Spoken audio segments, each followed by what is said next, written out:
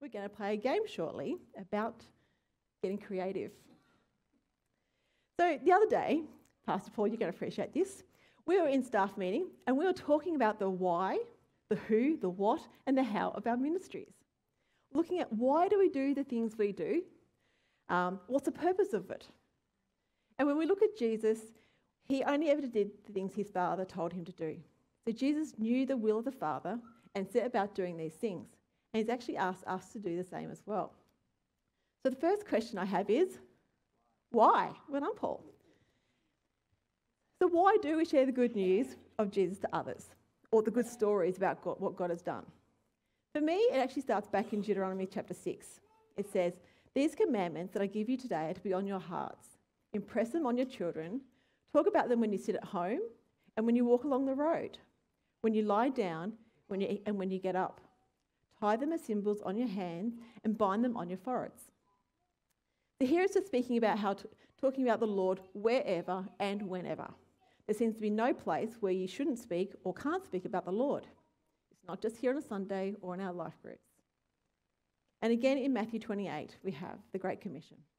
Then Jesus came to them and said, "All authority in heaven and on earth has been given to me.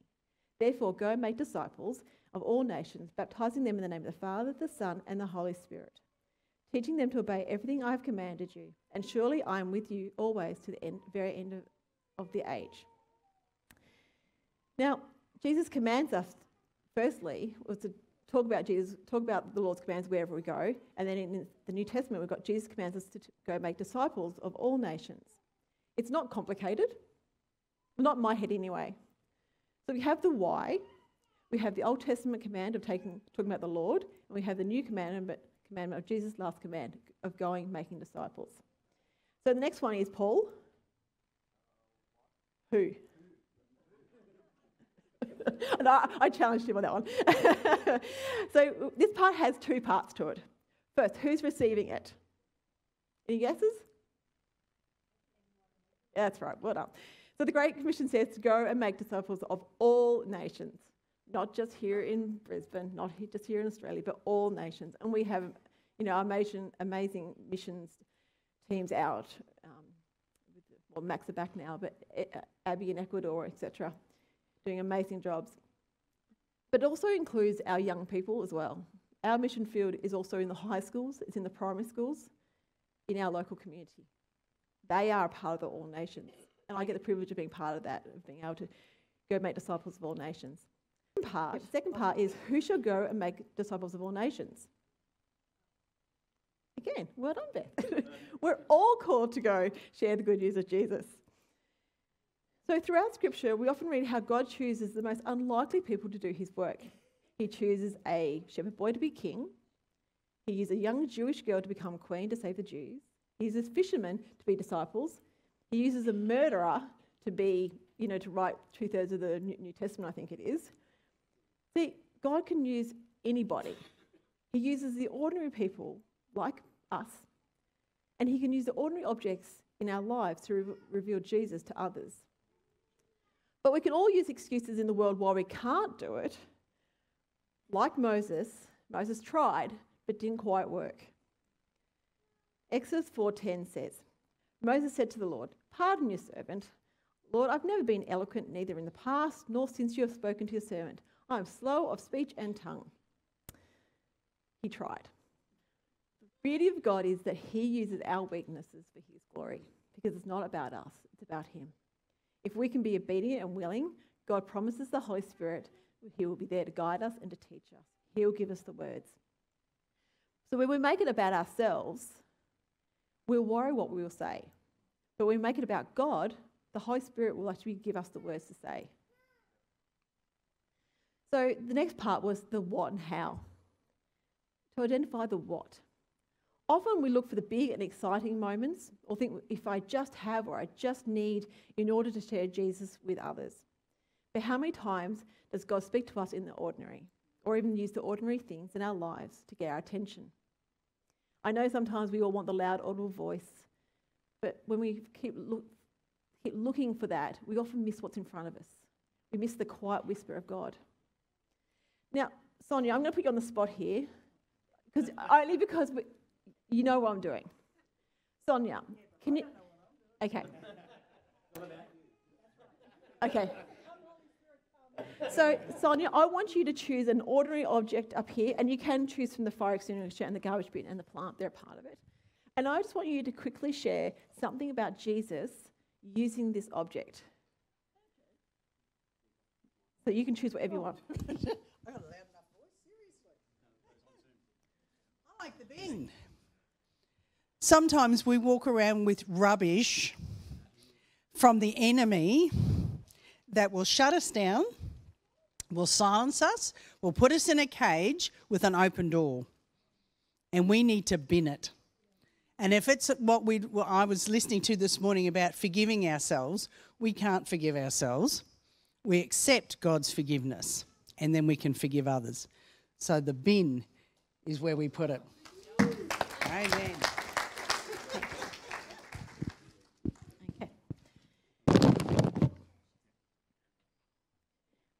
It was just a bin, wasn't it? Just an ordinary bin, clean. But the difference was Sonia looked for Jesus in that bin. She looked of what to say because she knew she had Jesus. She knew what she had to say. It wasn't like she was like, oh, it's a bin, but she was looking for Jesus in that and was able to speak from that point. So sometimes we might, think we've got nothing to say, but when we actually look for Jesus in the midst of our objects in our hands, we will find it, something to talk about. So we're actually going to be doing this activity in groups now.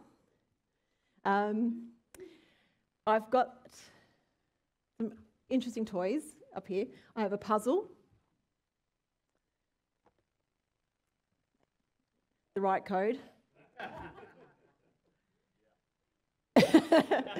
A dog toy. A kid's toy. The kettle. Soap. A good old ducky. He doesn't love a ducky. A fire extinguisher, the bin, and a plant.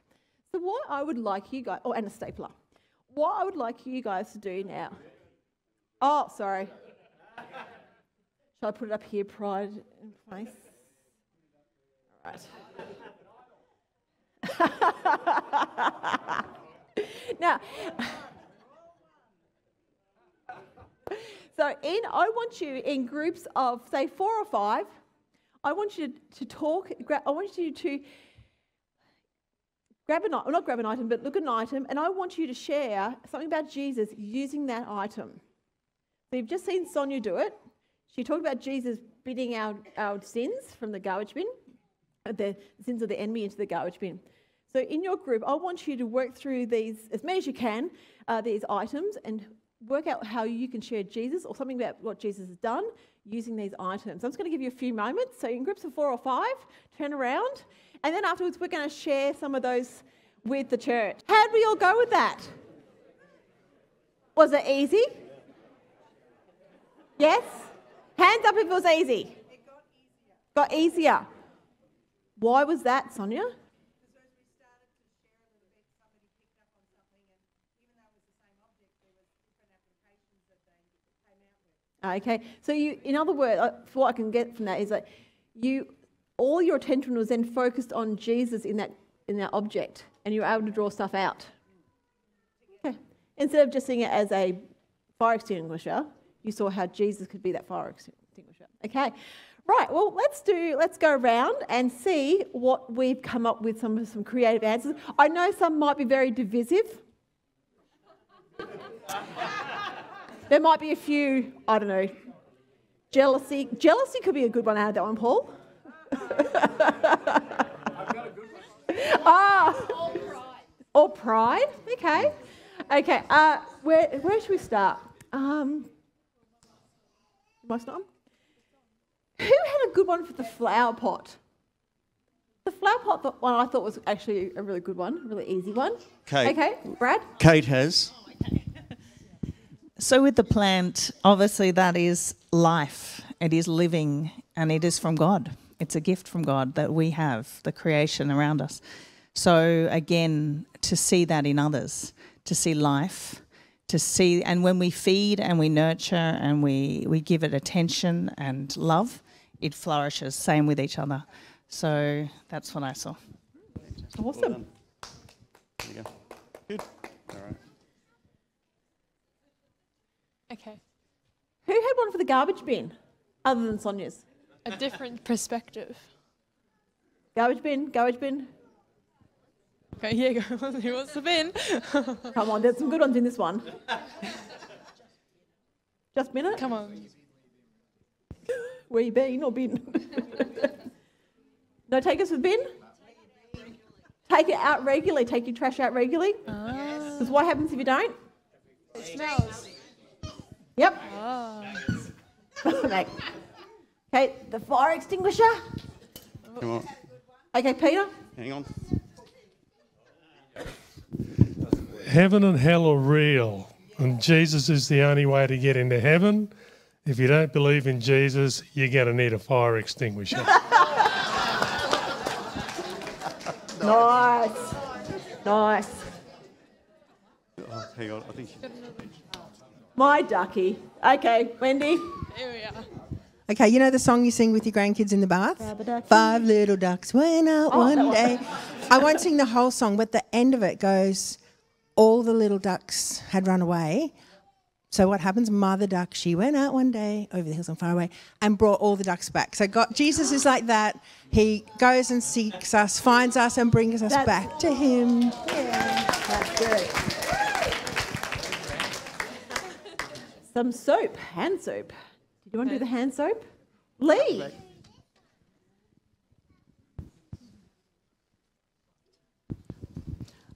We can wash our hands with soap all we like, and it will get them clean, but only Jesus is going to be able to clean us on the inside.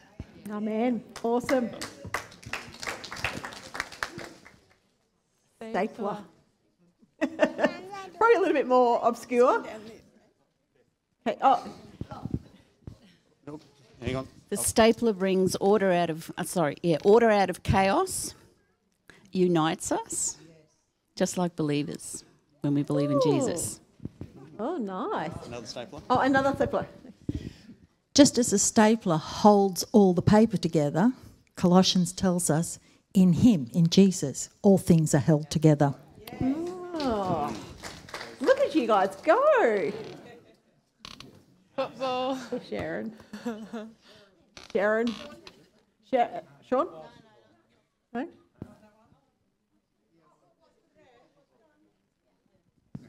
Your group can do more than one, it's okay. It's just on the playground. It just builds community on the playground with the boys. They love kicking the ball to each other, and so I get down there and boot the ball to them as well. So, yeah. So it's about being community. Perfect. The dog toy. Dog. Do you want to do the dog toy? We've got Evan over. Just don't hang on to anything like a dog hangs on to that. The bone's not any good. It doesn't not nutritious, but just let it go. Don't just keep hanging on to it. Nice. Okay. Evan? It's the same. Oh, perfect. The kids' toy. Okay, Zach. Sorry. Come, Holy Spirit. Wow. Wow. We are children of God. Oh, nice one, Zachy. Yeah. Jigsaw puzzle. Yep.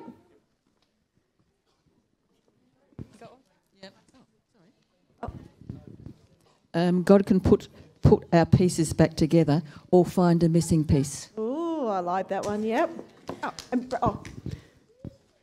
Sometimes the stories of Jesus that Jesus tells are a bit puzzling, but his Holy Spirit will reveal them to us. Perfect. Yep. A puzzle's made up of many different pieces, and we are all part of the puzzle. And when we come together, we form the big picture. But also there are people out there who don't know that they're part of the puzzle, and we need them. Okay, the chocolates and lollies. Okay. Taste and see that the Lord is good.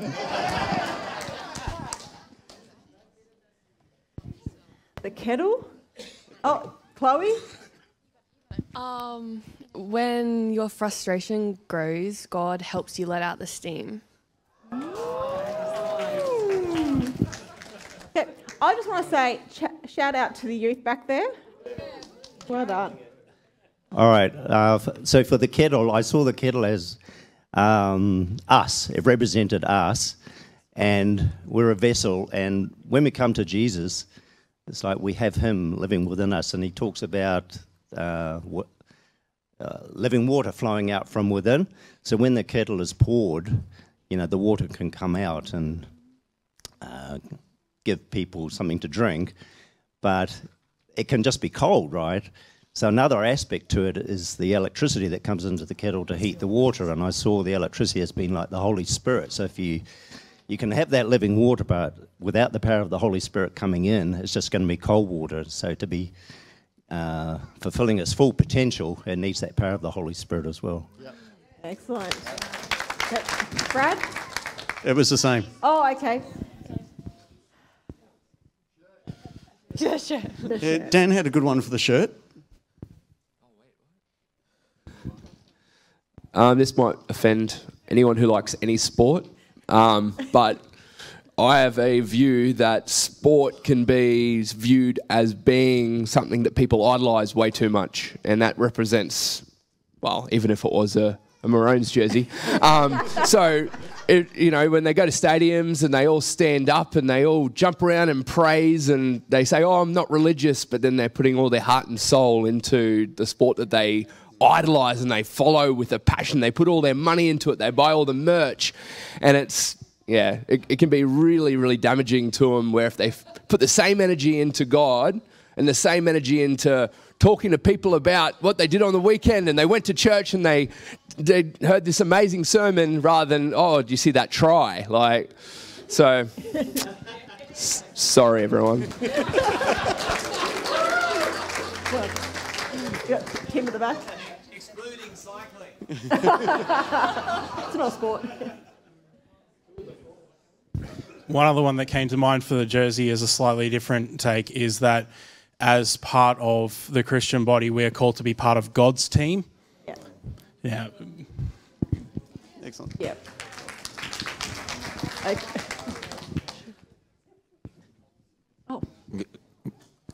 God takes our filthy, ragged clothing and He washes it to make it perfectly white. Sorry. Just on the jersey and the sport-interested people here, I really feel if the Broncos had a prayer meeting before the last game, Paul Butler would have to eat humble pie.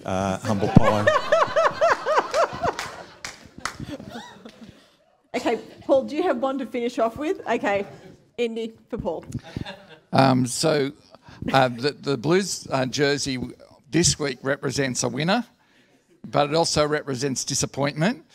And so when you put your trust in the things of this life and this world, you might get a few wins, but ultimately it's just a big disappointment.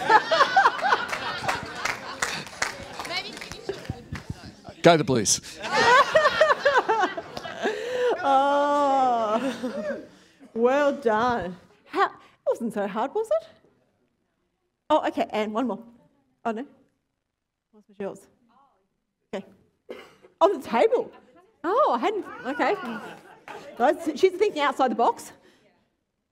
I kind of had already said it, but just the table. I'm looking at the table and I just reflected back on the scripture we talked about. The one thing I just thought is that not only does God provide everything for us, but the stick that you mentioned in the story of Moses, it was as he threw it on the ground, what God had put in his hand, he surrendered it. And I felt like that's a part of what we bring we bring our stuff to the table, and God trades us his provision for our stuff. Yeah.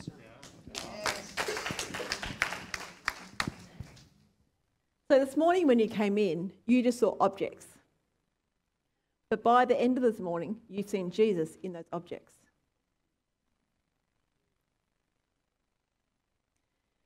So we may not have a stick that turns into a snake to convince others of Jesus, but we still have the same God who was able to change and transform people.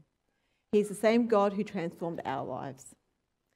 Another example of this transformation is in Acts 3, verse 1 to 8. It says, "One day Peter and John were going up to the temple at the time of prayer, at 3 in the afternoon. Now a man who was lame from birth was being carried to the temple gate called Beautiful, where he was put every day to beg from those who were going into the temple courts. When he saw Peter and John about to enter, he asked them for money.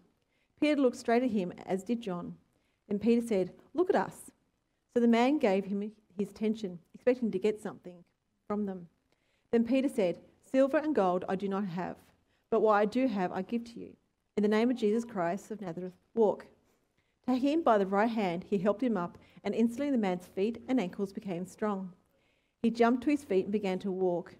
And then he went with them into the temple courts, walking and jumping and praising God." When the lame man saw Peter and John, he was expecting that they would give him some money, as was he was accustomed to. But Peter and John had nothing physically to give him. But they knew they had something greater, the powerful name of Jesus Christ. It was in the name of Jesus and the work of the Holy Spirit which brought this healing. So John and Peter knew the one greater than themselves, and they made it about Jesus, not them. So we can use everyday objects from our own life to share with someone about God or what He's done in our lives, and allow the Holy Spirit to do the work. Here is just a few other examples that we can think of from the Bible. We had Jochebed, Moses' mum. She used straw to make a bed for Moses, a basket to protect him in the river. Miriam had a tambourine to celebrate, which she led the people in celebration. David used a slingshot to kill a giant. Samson had a jawbone of a donkey to kill 1,000 men. Rahab had stalks of flax to hide spies. And Jesus used a lunch of young boys to feed over 5,000 people. And the widow had just enough food for one last meal, and God used it to feed her and her family and the prophet throughout the famine. So, what's right in front of you today that you could use to tell someone about Jesus? It doesn't have to be grand or spectacular. You can use whatever you have. We don't have to look for the perfect opportunities, but we have to be willing and obedient and use what's in front of us or in our hands and allow God to do the rest for His glory. Sometimes most of us use what we can't do to keep us from doing what we can do. Or we don't use what we have.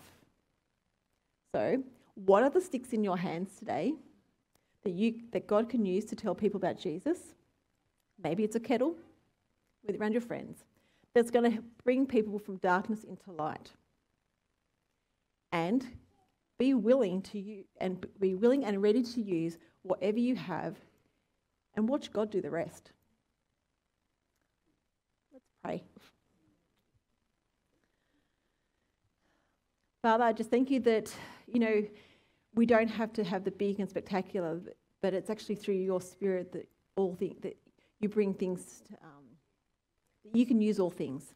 Lord, today we want to offer ourselves as just mere instruments of your work, that you would use us this week, that you'd use our objects in our lives, that we can share people about you. Lord, help us not to be afraid, but be willing to be obedient in just sharing your good news, that your glory will be revealed, even through a Blues jersey. Father, there is always some way to praise you and bring you glory. So we just thank you in Jesus' name.